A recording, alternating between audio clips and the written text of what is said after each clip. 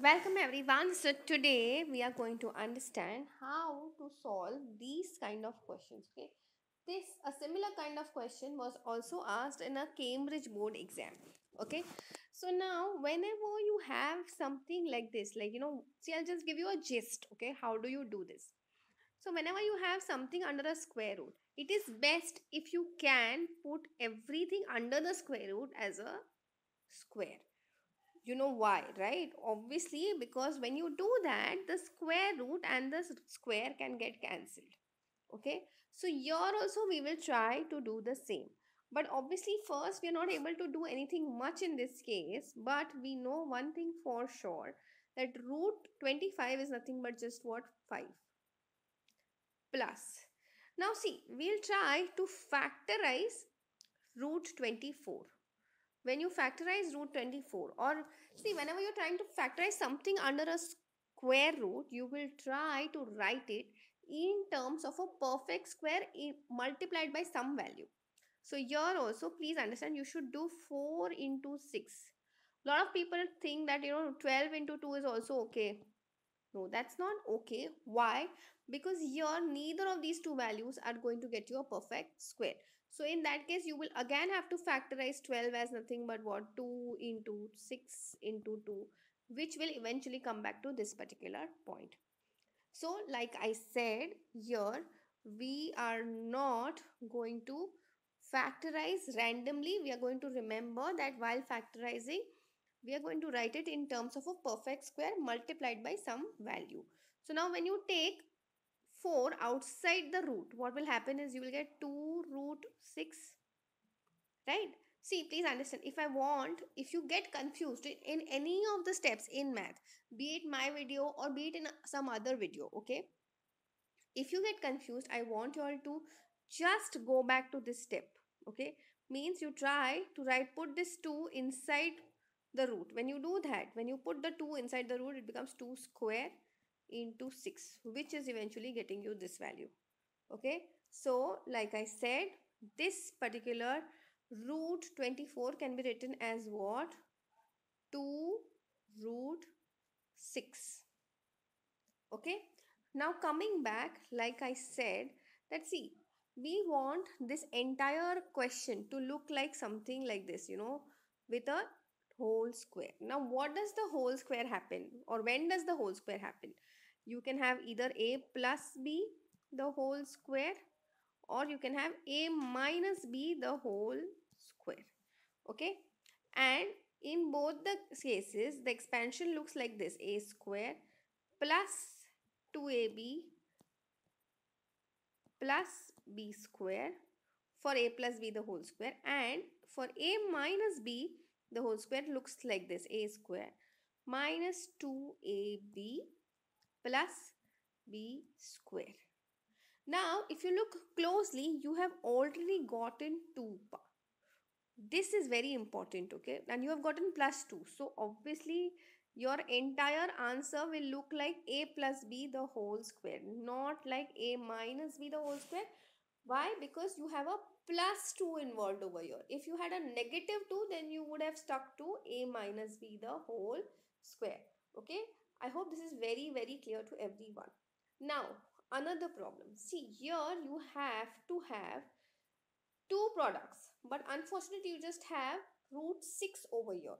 So here what happens in this case is, see, my entire job has now changed to write this 2 root 6 in terms of what, 2ab, means I need two products after this particular number, which is 2. Okay, so now I can write, see, I can write root 6 as nothing but what, 2 and 3, root 2 into root 3, right? Or I can also write root 6 as nothing but root 6 into root 1. Okay, both of them are absolutely fine. Now what happens over here is, you need to take that factor whose addition, please remember, addition should get you 5. Now in this case, the addition is not getting you 5. Why? Because see, I need to write the whole square as well, right? Means I'll write this one more time. Like I said, you want this root 6 to be written as root 2 into root 3, or you can also write this as nothing but what, root 6 into root 1.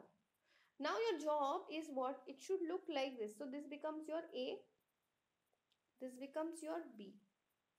Okay, so if you put it in the factorized form of A square plus 2AB plus B square, it should look like root 2 the whole square plus 2 into root 2 into root 3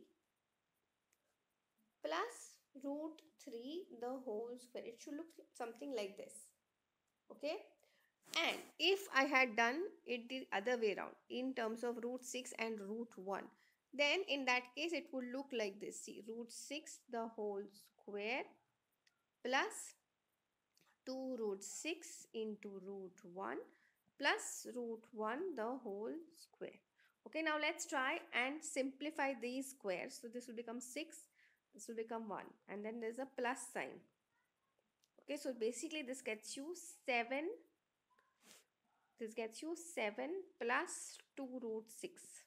But that is not what your entire question has come down to. Okay, but in this particular case, you get 2 plus 2 root 6 plus 3. So this eventually comes out to be 5 plus 2 root 6. And that, my dear friends, is what your question is looking like as of now. Okay, so that is why purposely I've chosen these two particular factors, because a lot of people think that why did I choose this, and then they get confused. So for those people who are not able to understand why certain factors are taken and why certain factors are discarded, these are the reasons behind that. Okay, so now coming back, so obviously now this entire thing has to be discarded, right? Even this is discarded.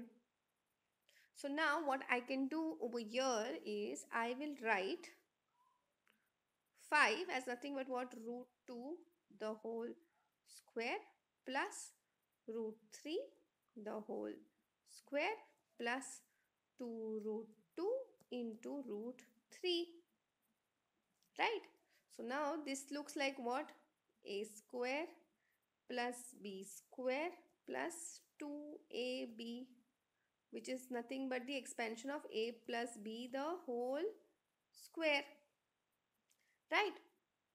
So here now your entire root looks like, what is your a? A is nothing but root 2. Root 2 plus root 3 the whole square, right? So I can write it over here also, root 2 plus root 3 the whole square. And like I had explained at the beginning of this sum, that the square and the root will get cancelled. So final answer for this particular question is nothing but what, just root 2 plus root 3. Okay, I hope this is very very clear to everyone. Now for your DIY, I want you all to do the same sum, but here I'm going to give you a 49 plus root 24. Those who have paid attention to the video can do this literally orally. You can comment your answers right now. Okay, that's it for today. I will see you in the next video.